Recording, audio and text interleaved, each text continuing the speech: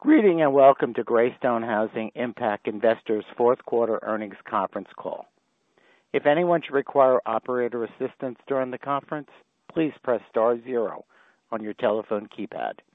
I would now like to turn the conference over to your host, Mr. Jesse Corey. Thank you. You may begin. I would like to welcome everyone to the Greystone Housing Impact Investors LP, NYSE ticker symbol GHI, fourth quarter of 2023 earnings conference call. During the presentation, all participants will be in a listen-only mode. After management presents its overview of Q4 2023, you will be invited to participate in a question and answer session. As a reminder, this conference call is being recorded.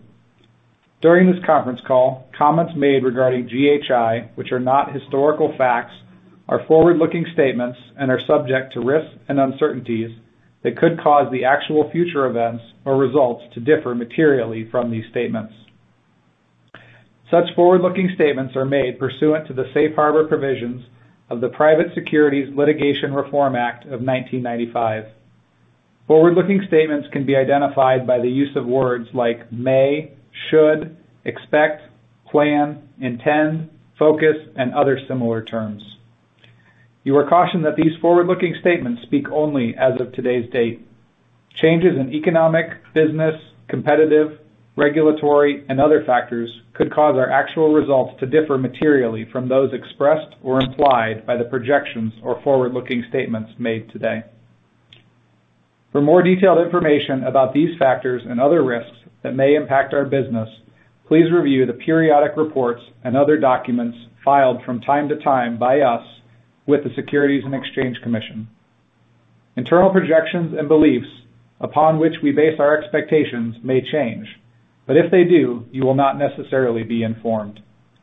Today's discussion will include non-GAAP measures and will be explained during this call. We want to make you aware that GHI is operating under the SEC Regulation FD and encourage you to take full advantage of the question and answer session. Thank you for your participation and interest in Greystone Housing Impact Investors LP. I will now turn the call over to our Chief Executive Officer, Ken Rogozinski. Good afternoon, everyone. Welcome to Greystone Housing Impact Investors LP's fourth quarter 2023 investor call. Thank you for joining.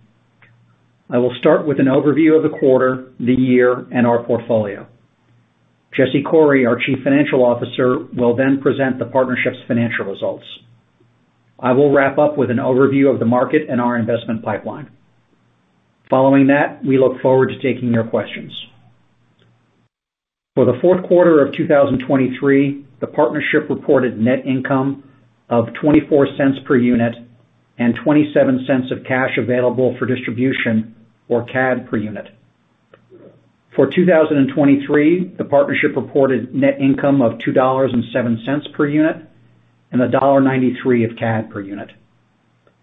Our fourth quarter reported net income of 24 cents per unit includes a $10 million non-cash loss that reflects the mark-to-market associated with our interest rate swap portfolio for the quarter. That translates to 44 cents per unit in non-cash loss, which is not reflected in CAD. We also recognized in net income for the fourth quarter $10.4 million, or 45 cents per buck, in gain on sale for the Suites on Paseo multifamily property. However, this gain is not reflected in CAD as it is due to the recovery of previous depreciation expense.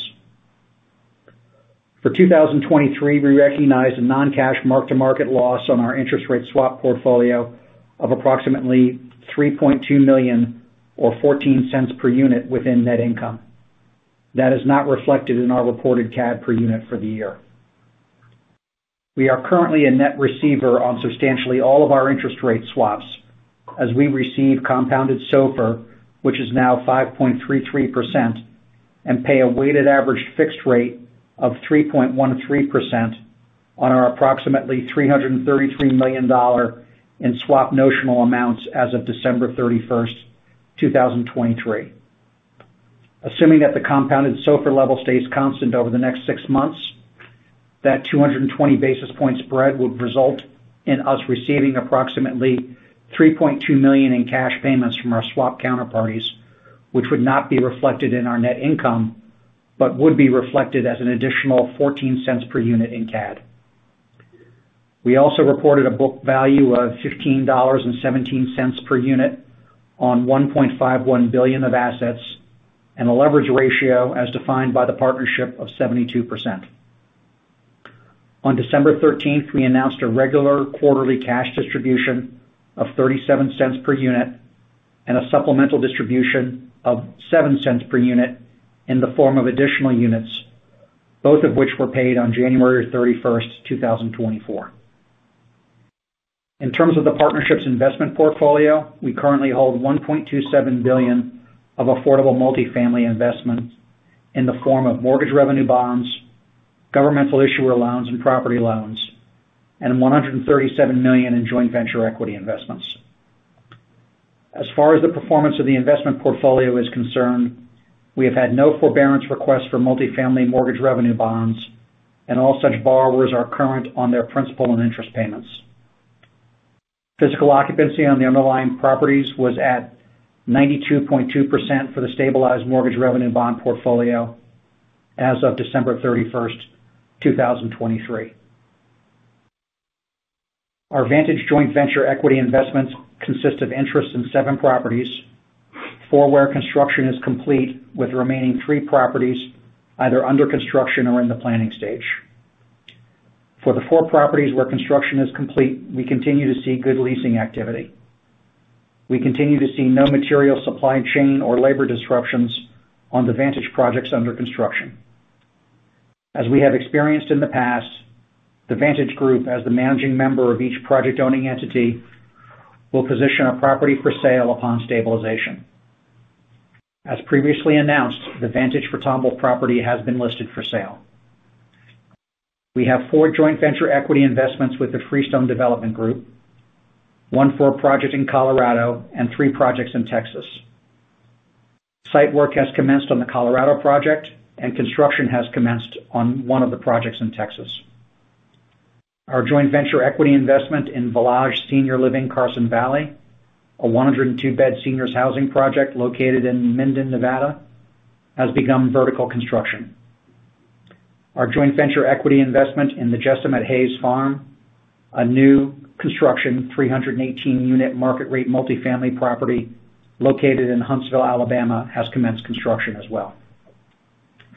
As previously announced, in December 2023, we sold our final multifamily property investment, the Suites on Paseo Student Housing Project, for gross proceeds of approximately $40.7 million. The partnership no longer owns any operating real estate property investments.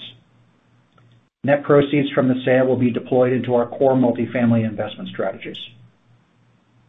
With that, I will turn things over to Jesse Corey, our CFO, to discuss the financial data for the fourth quarter of 2023. Thank you, Ken. Earlier today, we reported earnings for our fourth quarter ended December 31st. We reported GAAP net income of $6.2 million and 24 cents per unit, basic and diluted, and we reported cash available for distribution, or CAD, of $6.2 million and 27 cents per unit. As Ken mentioned, our reported fourth quarter GAAP net income includes a $10 million non-cash unrealized loss on our interest rate swaps during the quarter.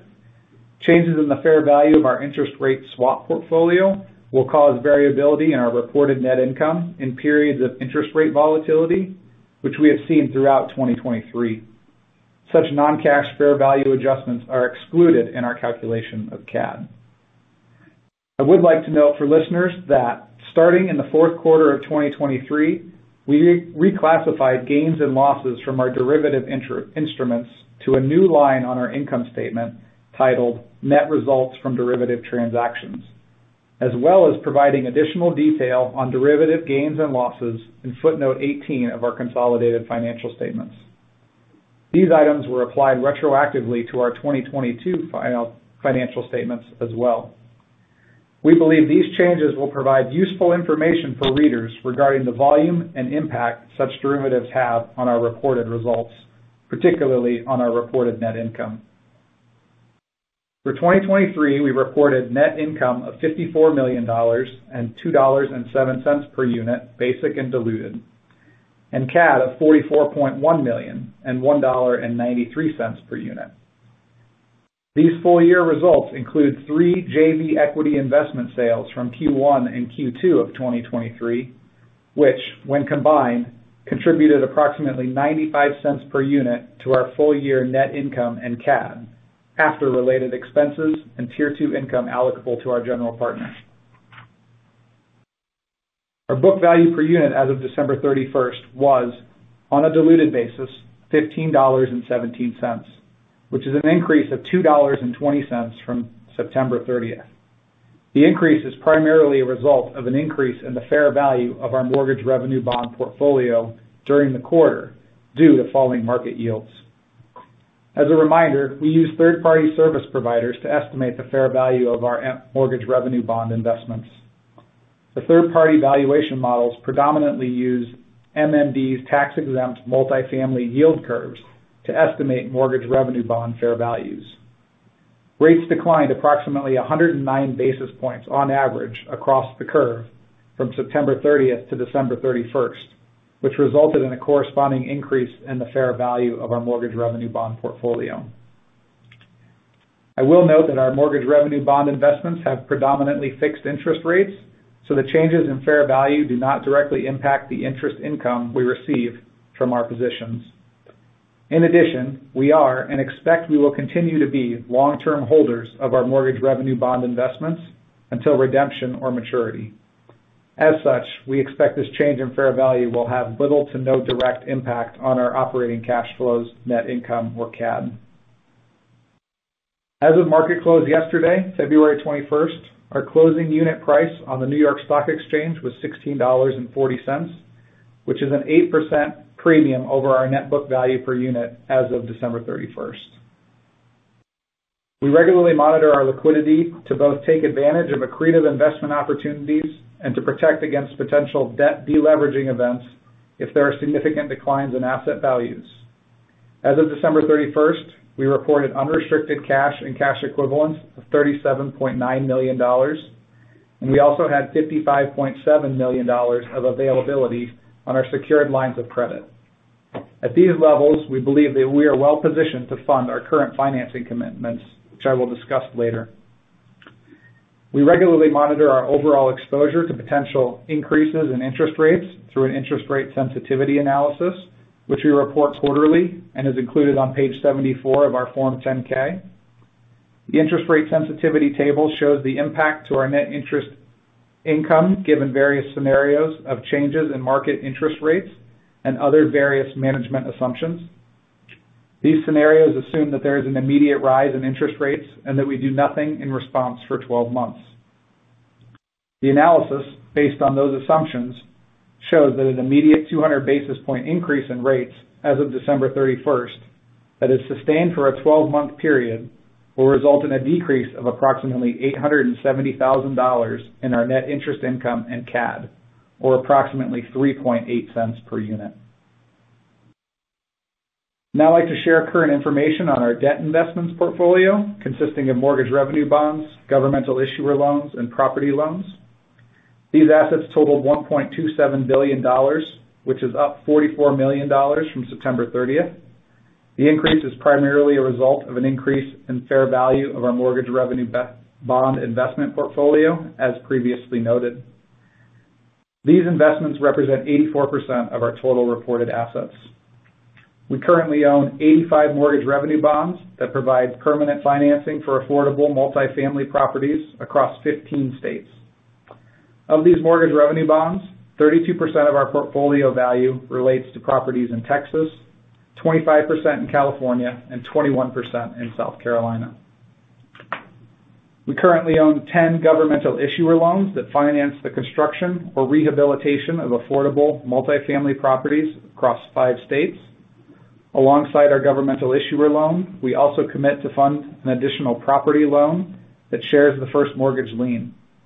Our property loans typically fund after construction advances under the governmental issuer loans are completed. During the fourth quarter, we advanced funds totaling $25 million for our governmental issuer loan, taxable governmental issuer loan, and property loan commitments. During the fourth quarter, we completed one conversion of our governmental issuer loan investment to permanent financing by Freddie Mac. The governmental issuer loan investment was purchased at par by Freddie Mac pursuant to its forward purchase commitment. In addition, our related property loan was repaid by the borrower at par. Redemption proceeds from the governmental issuer loan and property loan totaled $53 million, of which $48 million was used to pay off our related TOB debt financing. In addition, another governmental issuer loan investment converted to Freddie Mac perm financing in January 2024, with redemption proceeds of totaling $34 million, of which $30 million was used to pay off our related TOB financing. In total, our mortgage revenue bond, governmental issuer loan, and related debt investments have outstanding future funding commitments of approximately $308 million as of December 31st. These commitments will be funded over approximately 24 months and will add to our income-producing asset base. We also expect to receive redemption proceeds from our existing construction financing investments that are nearing maturity. That capital will be redeployed into our remaining funding commitments. As a reminder, we adopted Accounting Standards Update 2016-13, or the CECL standard, effective January 1st, 2023, which materially impacted our reserve methodology for our governmental issuer loans, property loans, and related investment funding commitments. We reported a negative provision for credit loss of $466,000 for the fourth quarter, largely driven by recent governmental issuer loan and property loan redemptions, and a reduction in the weighted average life of our remaining investment portfolio. We removed the impact of the provision for credit losses in calculating CAD, consistent with our historical treatment of loss allowances. Our joint venture equity investments portfolio consisted of 12 properties as of December 31st, with a reported carrying value of approximately $137 million, exclusive of one investment that is reported on a consolidated basis. We advanced additional equity under our current funding commitments, totaling $16.1 million during the fourth quarter. This amount includes equity contributed to our two new investments, Freestone Greenville and Freestone Ladera, both of which are in the planning phase.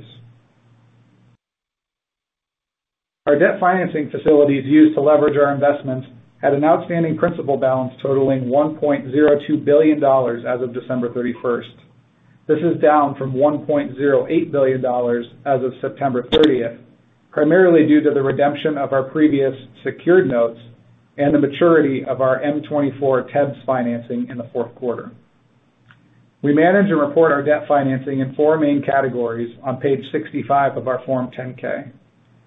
Three of the four categories, fixed rate debt, or fixed rate assets with fixed rate debt, variable rate assets with variable rate debt, and fixed rate assets with variable debt that is hedged with interest rate swaps, are designed such that our net return is generally insulated from changes in short-term interest rates.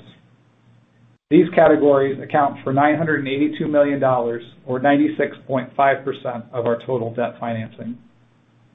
The fourth category is variable rate debt associated with fixed rate assets with no designated hedging, which is where we are most exposed to interest rate risk in the near term.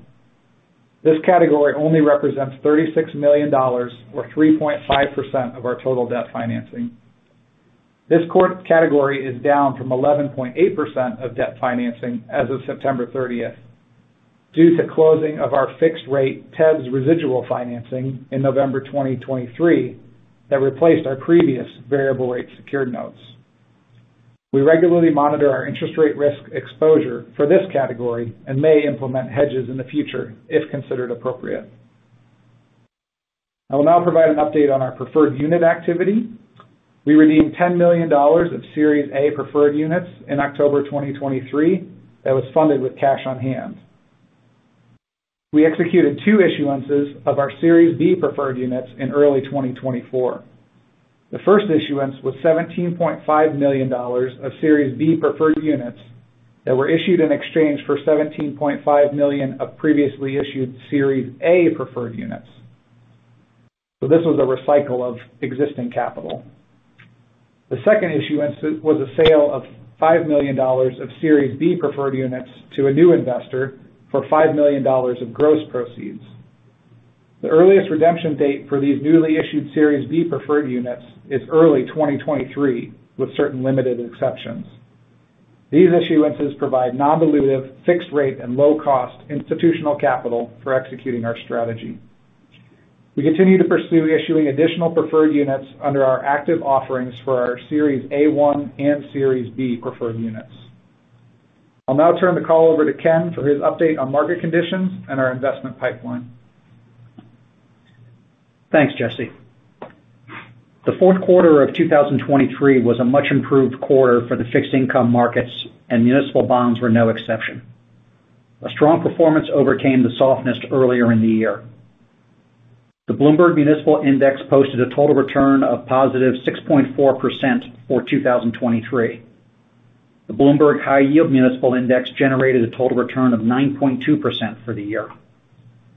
From a market technicals perspective, while fund flows were still negative on the year at minus $15 billion, the pace slowed significantly from 2022's record $122 billion in outflows.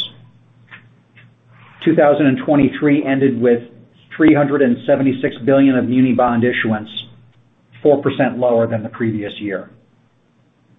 As of yesterday's close, 10-year MMD is at 2.48%, and 30-year MMD is at 3.62%. Roughly 70 basis points lower in yield respectively than at the time of last quarter's call. With the inversion in the yield curve, 5-year MMD is actually the low point of the current muni yield curve. The 10-year muni to treasury ratio is approximately 60%, a significant move lower from last quarter's 73% ratio level, demonstrating the recent strength of munis. Continued volatility in rates, the magnitude of the interest rate increases over the past 18 months, particularly in the short end of the curve, and cost inflation have presented challenges to our developer clients on new transactions. The interest cost of a new construction financing at 30-day SOFR plus 350 basis points is approaching 9%. Our affordable developer clients are needing to rely more and more on governmental subsidies and other sources of soft money to make their transactions financially feasible. We will continue to work with our clients to deliver the most cost-effective capital possible, especially through the use of the Freddie Mac tax-exempt loan forward commitment in association with our construction lending. We will continue to look for other opportunities to deploy capital in our JV equity strategies on a selected basis. We believe that getting new projects underway now, while other sponsors face significant challenges, will put us in a better position for success with our exits 3 to 5 years down the road when new supply may be limited. We believe that our new JV equity investments completed year to date are reflective of that approach. With that, Jesse and I are happy to take your questions. Thank you. At this time, we'll be conducting a question and answer session. If you'd like to ask a question, please press star 1 on your telephone keypad. A confirmation tone will indicate your line is in the question queue. You may press star 2 if you'd like to remove your question from the queue. For participants using speaker equipment, it may be necessary to pick up your handset before pressing the star keys. One moment, please, while we poll for questions. Our first question comes from Stephen Laws with Raymond James. Please proceed with your question. Hi, good afternoon. Ken, I want to start with a comment from the press release. You may have touched on it there at the end, but you talk about recycling capital from the proceeds on the sale of Suites and Paseo. Can you talk about the returns available in new investments, whether they're MRB or GIL, and how accretive could those be to earnings versus the returns you were making on that equity investment? Thanks, Stephen. Well, a couple things that I'll mention to you there. On what I would call the fixed income side, when we look at new mortgage revenue bond or governmental issuer loan investments going forward, we go through a rigorous accretion analysis here on our end that takes into account the cost of the funding position that we will do and the associated interest rate hedging. So when we price our product to a project sponsor for a construction loan or a construction permanent loan, we are making sure that we set that price at a level that's accretive to the partnership. How accretive it is really a question of the individual circumstances of the project, the market, the project sponsor, the competition in the marketplace. But that's an exercise that we routinely go through. And from a management philosophy perspective, we will not close on new lending investments that aren't accretive versus our dividend. On the joint venture equity side, certainly the environment that we're looking at today for new projects is different from the landscape that we've seen over the past couple of years. Construction costs are higher, interest rates are higher, and in some markets we've seen a leveling off of the significant increases on a year-over-year basis in rents that we saw in 2021 and 2022. So it's definitely being more challenging from a JV equity investment to find deals that fit our profile and fit our return requirements. We're having to be more selective about markets that we go into. We may be moving, for example, a little further out in terms of the locations that our JV equity partners are identifying for potential investment. But from a going in yield perspective, we're trying to stay as consistent as we can with our historical pro forma underwriting assumptions from an investment committee perspective. Great. Appreciate the comments on that, Ken. And I'm going to jump to my third question here, but given your comments on the JV equity side, I noticed that on page 142 of the K, it looks like year to date you've put in about $3 million of capital to cover, it says, additional construction and interest costs. Is that on one specific above your original commitment? I believe is that on a specific asset? Is that kind of in general across the assets that are in development, or can you talk about that subsequent event that's mentioned in the K? Yes, Stephen, this is Jesse. I can take that one. So that additional capital that was contributed was across 4 different Vantage projects, and it's primarily due to interest cost overruns. A lot of these deals that are reaching kind of that stabilization or have stabilized were initiated in late 2020 or 2021 in a very different interest environment and have seen interest cost overruns. So we have elected to put additional equity into those properties, but we've done that selectively in that we think we can still meet our return metrics on that additional contributed capital. Great. Appreciate those comments, Jesse. And regarding the Tomball asset, broker listing in October, any update on that? Do you think it's a March sale? Do you think it's more of a Q2 event? Is it still just kind of unknown given the current market environment? But any update on the process on that asset? Yeah, Stephen, I think all I can tell you at this point in time is the process is ongoing. There really isn't any more definitive timing that I can give you at this point. Understood. And one last one, if you don't mind. Jesse, appreciate you talking about the rate sensitivity. I noticed your table skewed to higher rates. Can you talk about, in the decreasing rate environment, is it pretty linear if we take the 25 basis points and look as we think about, where rates may be in 25 and, given an outlook where rates may decline over the next, say, 18 months, any consideration to increasing your mix of, fixed rate assets with unhedged variable financing, to maybe look at, the attractive yield coupled with declining financing costs over time. I know you mentioned that's the smallest component of your mix, but, thoughts around that? Yes, you're right. We do have 4 interest rate rise scenarios in that analysis and 1, 25 basis point reduction. Generally, those scenarios are linear. It may become less linear the lower we get due to various floors on some of our investment assets. But if in that analysis, our minus 25 basis point scenario is a positive 0.5 cents or half a penny of CAD and net interest income impact, and that's going to be fairly consistent, and it will be, I would say, fairly small because we have hedged our interest rate risk, and that works both ways. It protects us in a rising rate environment because we'll pay more on our variable financing, but we'll receive more on our interest rate swaps, and it works exactly the opposite on the way down, where we'll receive less on our swaps as our interest costs are falling. So in terms of additional scenarios, it's something we are considering and we'll consider for future quarters.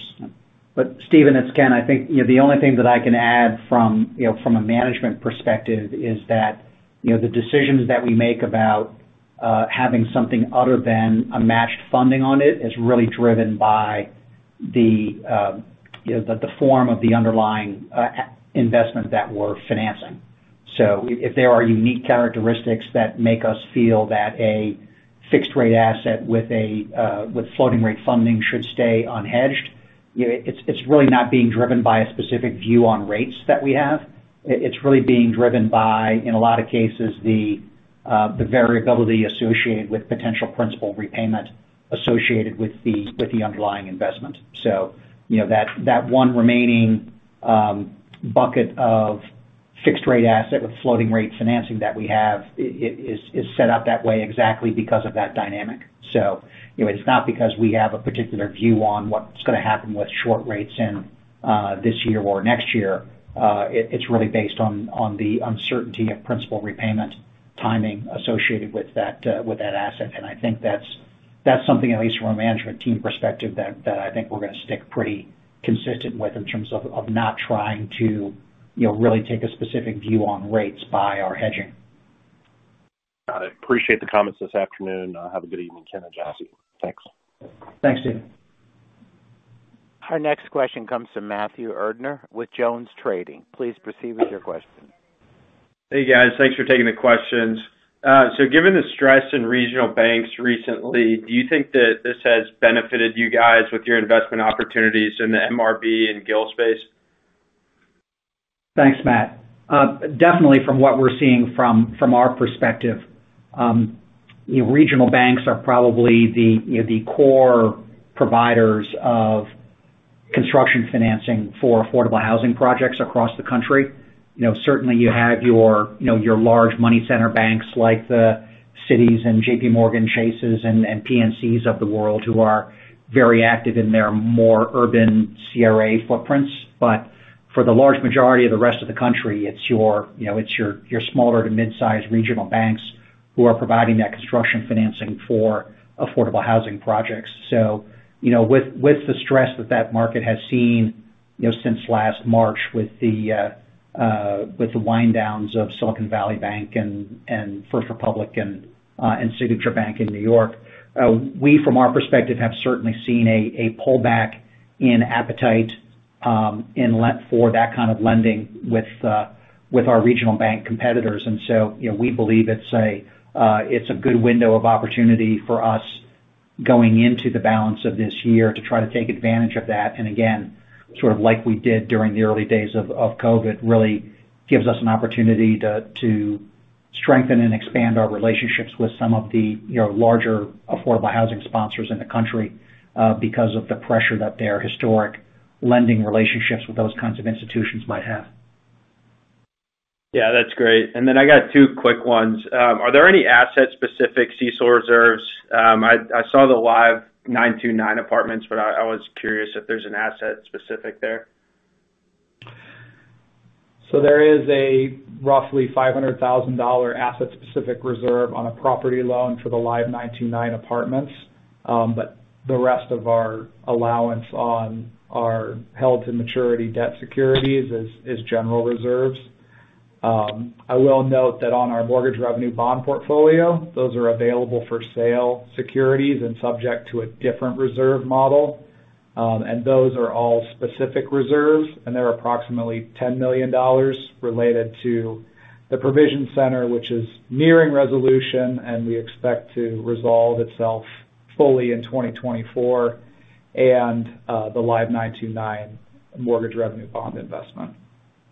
That's helpful. Thanks for the color there. And then can you remind me of what book value was? Yes, on a diluted basis, we have book value at $15.17 per unit. Got it. Thank you. Our next question comes from Chris Muller with JMP Securities. Please proceed with your question. Hey guys, thanks for taking the questions. So I believe there's some legislation out there that has passed the House and is now sitting in the Senate that would improve the low-income housing tax credit program. First, I guess, do you think that's something that gets across the finish line? And if so, how would that benefit your guys' business? Thank you. Thanks, Chris. I can only speculate on that, but based on the bipartisan level of voting that we saw in the House on that, and I think some of the other tax credits like the child tax credit that's included in that what I would call overall package of tax extenders. My hunch would be that there is favorable action by the Senate on this, and something does end up getting done on that front. With regard to the low-income housing tax credit, it's really a lot of technical changes that are included in the bill, but the biggest is the reduction of what we commonly call in the industry the 50% test. So if you think about our normal 4% low-income housing tax credit new construction capital stack, we, depending on the state and depending on the state's availability of volume cap, on some of our larger transactions in the more popular states like California or Georgia or Florida, you see a much larger use of property loans or taxable governmental issuer loans because of the scarcity of volume cap in those states. But you always have to be over 50% because of this test that's included in the IRS code in terms of the allocation of the low-income housing tax credits that goes along with the private activity volume cap. So, the new bill that passed the House lowers that percentage from 50% to 30%. And so what that really does is in the states where volume cap is a scarce resource, it allows them to allocate that over a larger number of projects and really get more bang for their buck, so to speak. So, from a lending perspective going forward, doing deals in those volume cap challenge states, it probably wouldn't surprise us to see the percentage of tax-exempt governmental issuer loan financing on those transactions decrease closer to that 30 to 35% level from sort of the current 50 to 55% level, which means there'll be more taxable companion bonds. But hopefully, given that it's a scarce resource, it allows more projects to receive awards of private activity volume cap and tax credits, which I think is a good thing for the industry as a whole. Got it. That's helpful. And then, I guess, can you just remind me with the way the housing tax credits are allocated? They're allocated at the beginning of the year, but do the borrowers, are they quick to turn those around, I guess, or does that end up flowing throughout the year? Yeah, every state is different, Chris. It's, on January 1st, the IRS makes the allocation of private activity volume cap to each individual state, and each state has their own what's called a QAP, a qualified allocation plan, where they individually determine how they allocate volume cap. So, for example, in a state like Florida, there's a regional allocation of the state of Florida's volume cap across, I believe it's 12 or 14 regions, and then there's a sort of a central pool that is held back over the course of the year, and then project sponsors are free to make applications for allocations of that private activity volume cap in those different regions. There are other states that you have a certain number of rounds each year. California is an example of that, where I believe they have 3 rounds of volume cap allocation that occur at different points in time during the year. And so project sponsors get their applications into the debt limit allocation committee there in California in order to participate in those rounds. So it really varies on a state-by-state basis.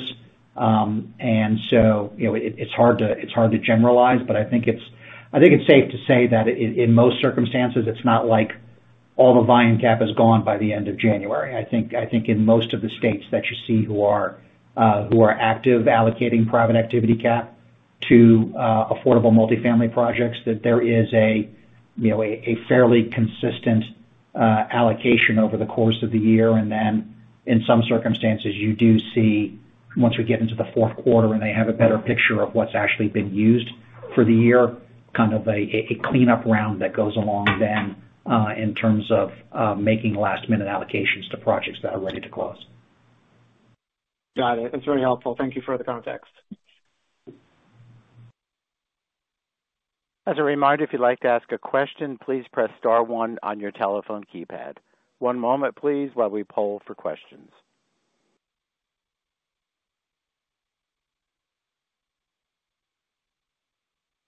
There are no further questions at this time. I'd like to turn the call back over to Ken Rogozinski for closing comments. Thank you very much, everyone, for joining us today. We look forward to talking with you all again next quarter. This concludes today's conference. You may disconnect your lines at this time, and we thank you for your participation.